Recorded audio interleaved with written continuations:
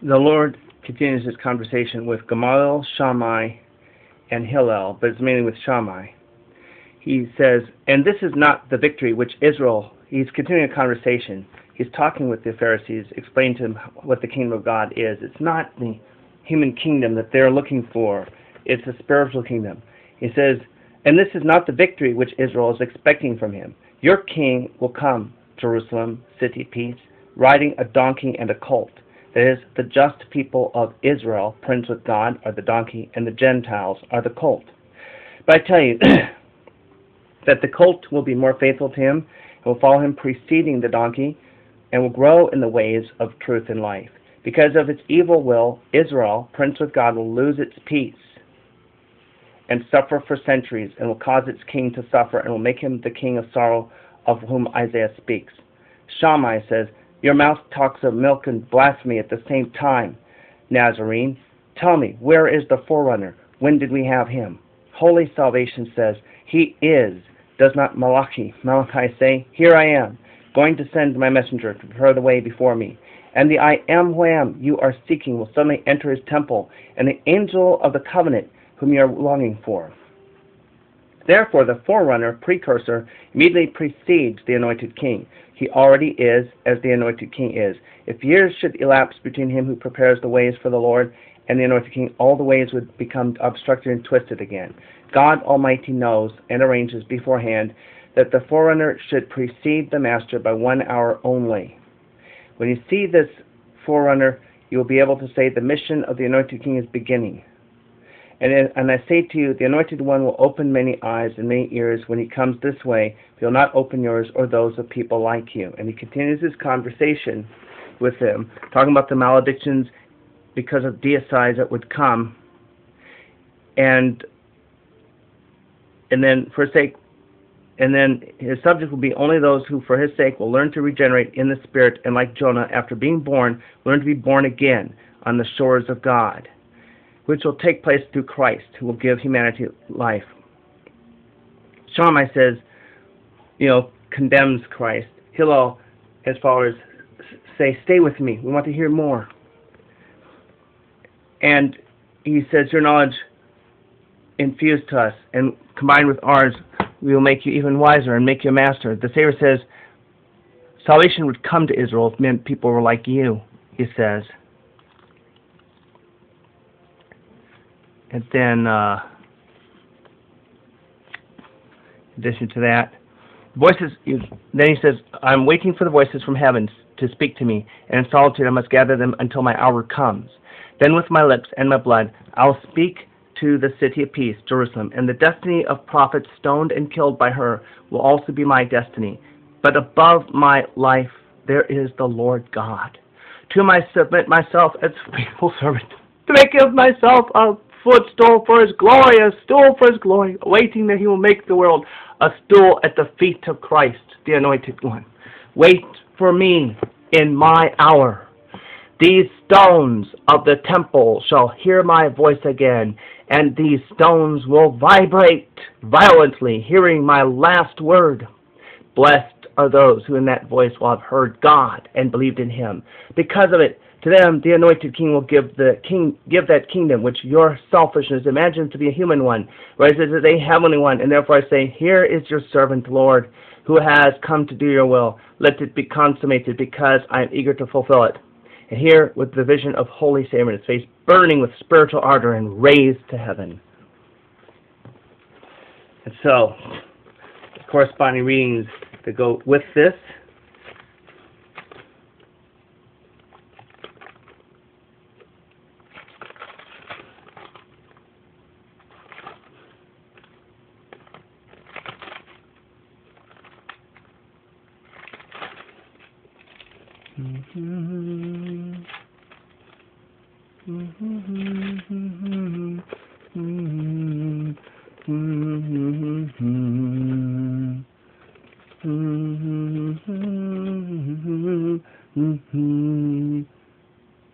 And some ancillary readings that come after it as well. O Yahweh, the I am that I am, why are you so far from me again? Relieve this distress in my heart. spare just a tiny glance for your auxiliary slave. Yahweh, the I am who I have always been, I am who I always be, is my name, and it is holy. I felt the rain of God Almighty's love pour on me. I give you my peace. Vasula, child of the King, your Father Almighty is speaking to you, and so that you, in your turn, repeat my words to all nations, revealing my holy countenance,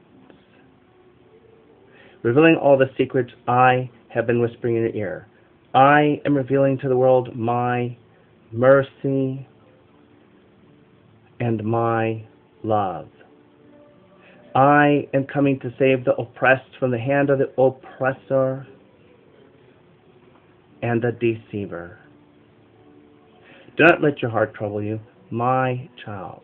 Lift your downcast voice to me again. He says, lift.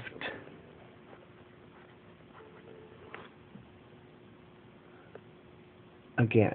Lift your downcast voice to me again. You will pray, and I, your Abba, will hear you.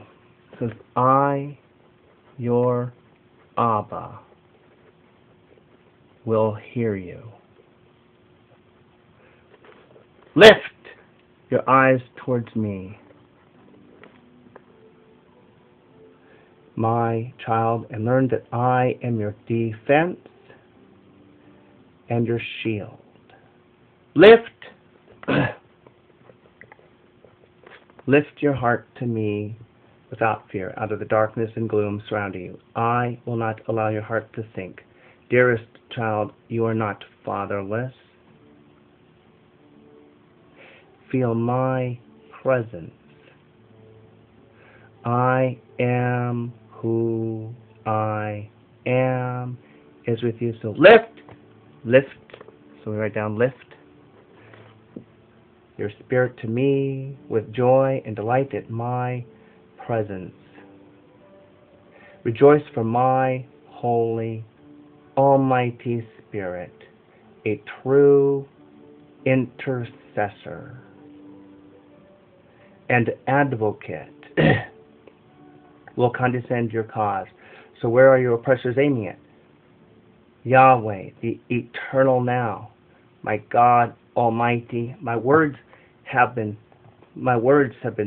frivolous, but I can hardly pace with the step of your beloved Almighty Son, the unlimited salvation. I fear to be behind in this work and lose sight of Him. Do not fear. I want you to rely on my massive strength. Go in peace. Here I am, Lord, weeping again on your shoulder. I am the new Job of our times, full of lament.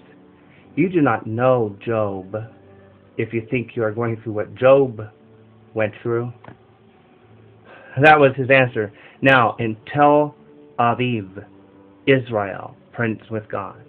Lord, make my ears alert, my ears perceiving, and my heart sensitive like a disciple, that I may absorb your Almighty Spirit. Look, I am giving you everything. He answers, saying, look, I am giving you everything, a sensitive heart, a disciple's mind, and an eagerness to please me. Allow me to use you in this way. Perplexed you ought not to be by now. This is all my doing for my glory. I want you and others to share my glory with me one day. So remain in my love, child of my light. Lord, I thank you for inviting me in your homeland. He says, it pleased me to have you in the sights I had been before. I think you know what I want mostly out of you.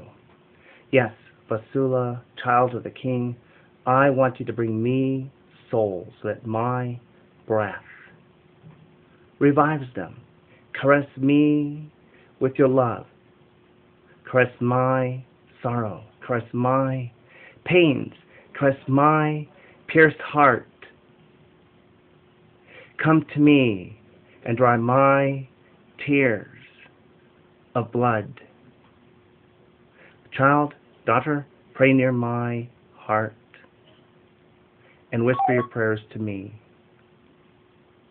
I will accomplish my plans in you so powerfully since you have said your yes to me. All I ask from you is love, obedience in your heart now. Ichthus, I see. The initials I see for Jesus Christ.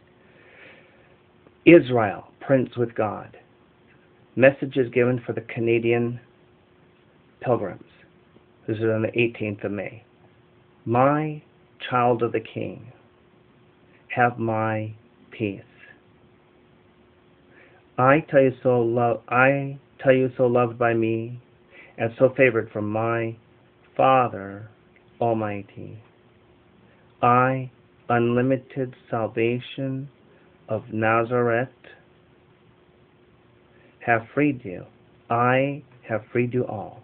Praise me, and pray for those whose heart is still far from mine, and is taken by the world.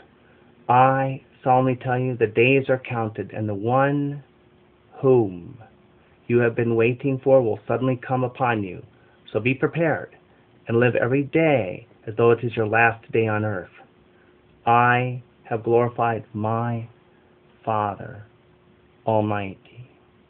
Will you not glorify me? Indeed, I, your Savior, brought you to follow my steps. Holy salvation means his traces in his homeland. I tell you, whoever serves me must follow me till the end. Whoever seeks me will find life. Whoever listens to my voice and to my words will endure trials without complaint. My law is not difficult to follow if you truly love me. Love conquers, love is manifest, love endures patiently. So come and refuse me nothing. Do not be afraid. My heart is an abyss of love. I bless you all from the core of my heart, little friends.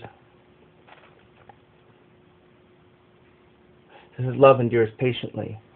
Peace be with you. Repeat after me these words. Holy salvation, my light. Holy salvation, my guide.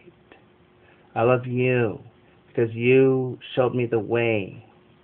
Holy, almighty Spirit, my holy companion and my friend.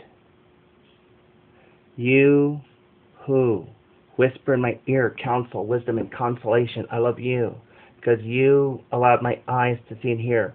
I adore you because you resurrected me and you became all sweet manna from heaven, my daily bread. You have consoled my distressed and wretched soul. You care for me in this desert, and you are mindful to my needs. You are fanning into roaring flame your gifts to all mankind for the glory of the most holy Trinity. Give us all the grace to devote ourselves to obeying your statutes, and that your law becomes our delight. Amen. Now,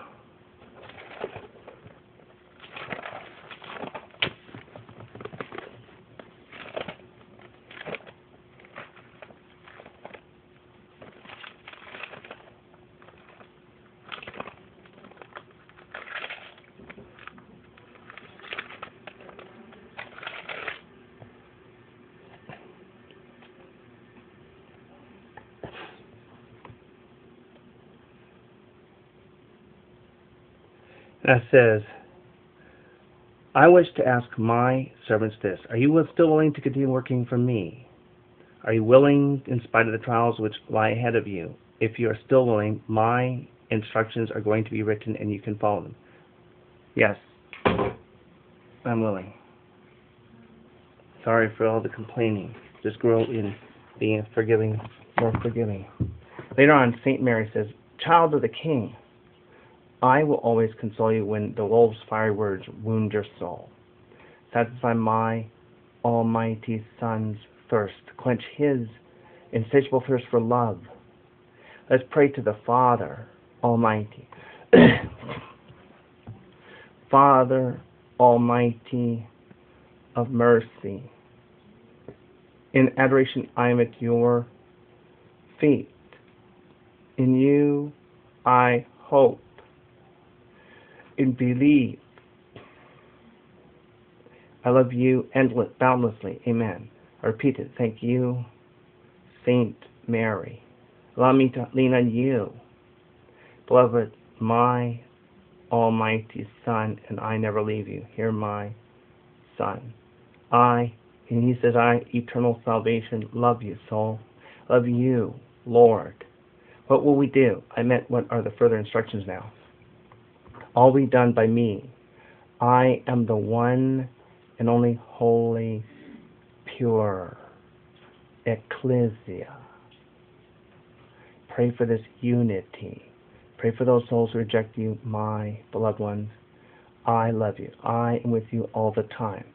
Holy Savior's voice was very soft and intimate here. Come to me when your heart is afflicted by the ravenous wolves. Hear me, Vasula, child of the King. My kingdom is among you. Peter, stone of my heart, stone of my Lamb. This is the holy name I have given him. Peter, stone of my lambs. So let's write that down. Peter of my lambs. But the Cains have dethroned him, stealing from him the crown I had honored him with. I, the Lord, love him, for this one is the well-beloved of my soul. This stolen crown I will return to him. I will overthrow the false kingdoms which sallowed my body. Floating kingdoms, kingdoms without roots. I will reverse these false kingdoms and raise up in my light, like a torch, my real kingdom. And to Peter, stone, I will give entirely back his seat, enthroning him, and I will place into his hand an iron scepter in which I will give him the power to reign as shepherd. I will amass my scattered lambs. I had a vision of angels trying to push together the lambs into the fold. When I have done this, I will encircle this fold with my arms, and no one, not even the evil one, will be able to steal one single lamb out of this fold. My cape I will spread over them and shelter them in my warmth, protecting them. To Peter, stone, I shall give back what I had given him when I was on earth and in flesh. No man will transgress the bounds of my will. So all that is now is your doing, not mine. I abhor anarchy and rebellion against me. Vasula, child of the King, betrothed, brothers, every step you take, I, the Lord, bless. I, the Lord, whom you seek, will suddenly come into my temple. I am at your door knocking. Will you let me in? With me, I carry my salvation plan. My scroll has been written and is ready for consumption. It should be mentioned that I relayed my salvation plan of peace and love to honor Peter's seat as it should have been honored. I come to give him back his shepherd's crown. Approach Peter. And then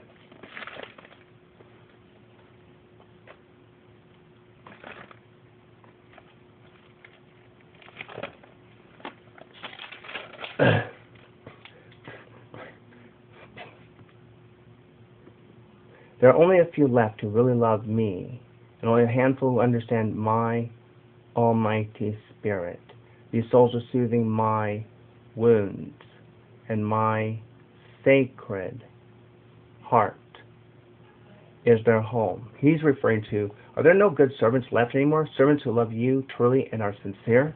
There are only a few left who really love me. Lord, what about the layman?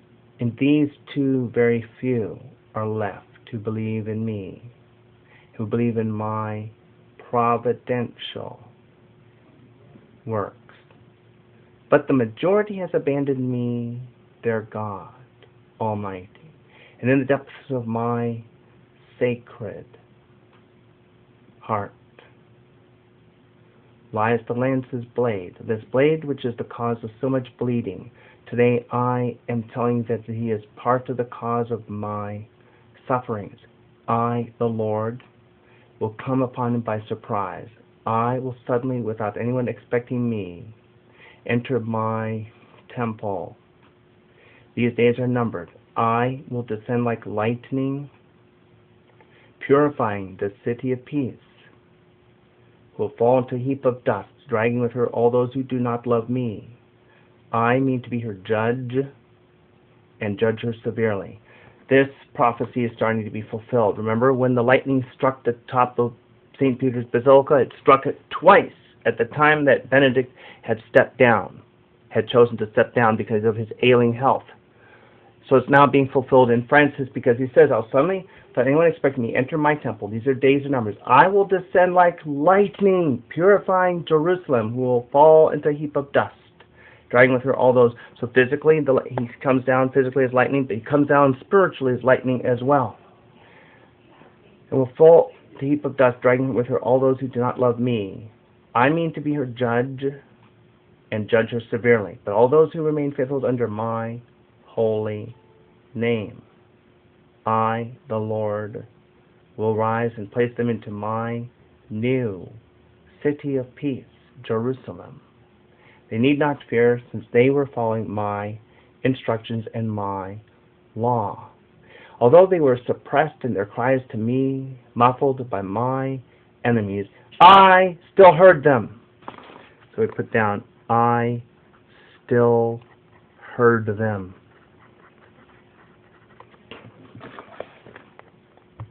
My eyes never left those saints. They feared me.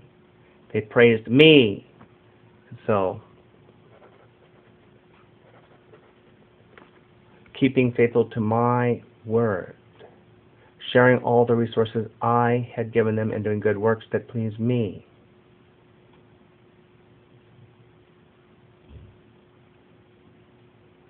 And then he talks about the warning of the end of times. He had warned you that in these times there are going to be people who sneer at religion, suppressing the spirit of prophecy, ridiculing the visionaries, so they can follow their own deceitful doctrines for wickedness. Their skills turn into perverted inventions, leading them astray, lovers of evil. They cannot retain any purity of mind, like folly. They're drawn into devious ceremonies and black masses, worshipping Satan. Either that or lead lives of great wickedness, for their ignorance is such that just by that alone they condemn their own lives. And now,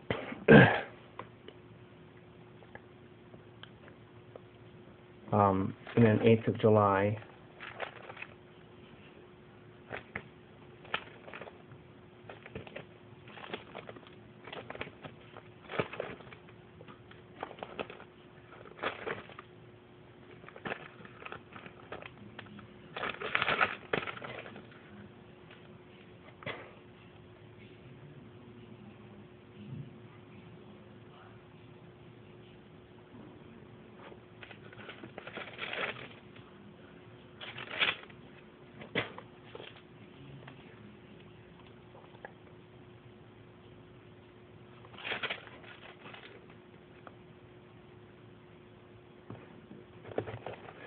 starts off with this prayer.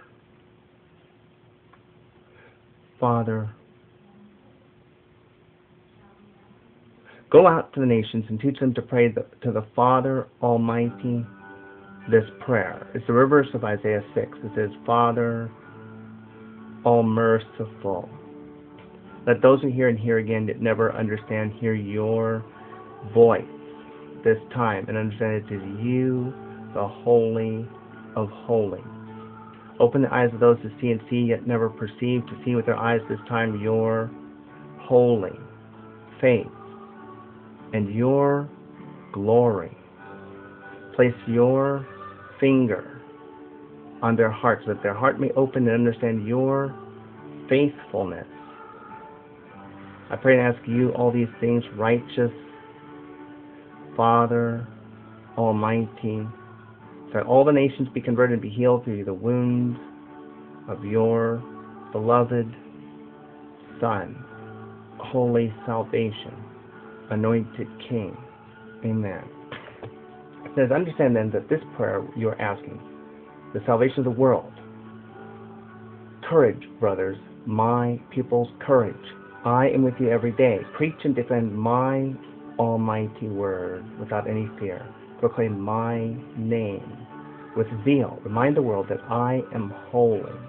Teach them to live holy. Be gentle like I am gentle. Have my patience and my love. Only a little while now, a very little while, and the one you are waiting for will have come. I will come as love. Yes, love shall return as love in this wilderness. And so, I will come as love. Yes, love shall return as love. I shall fulfill the promise soon. Then 18th of September.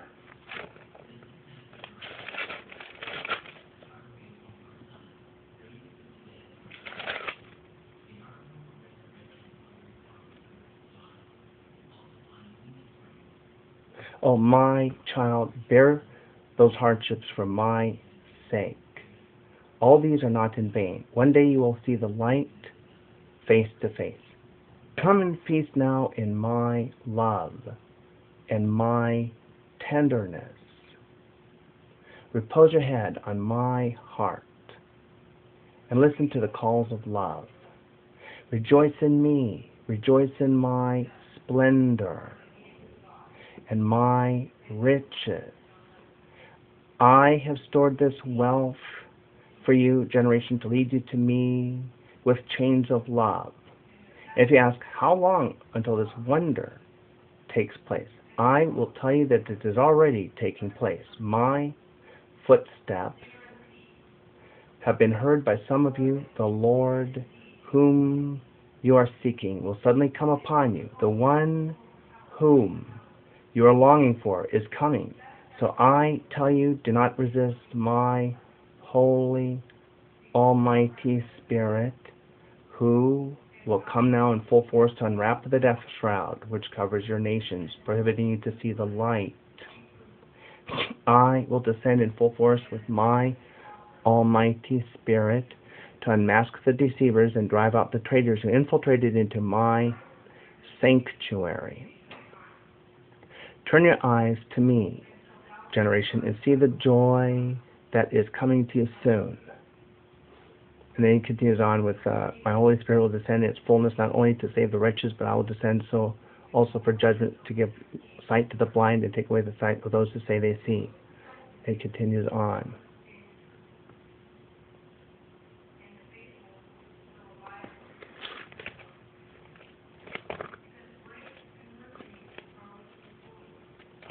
Then,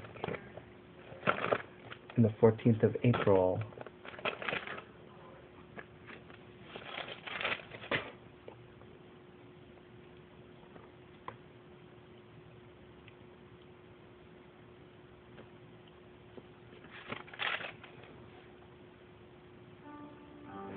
it says, your king will be coming soon. The one you have been waiting for so long shall suddenly come upon you.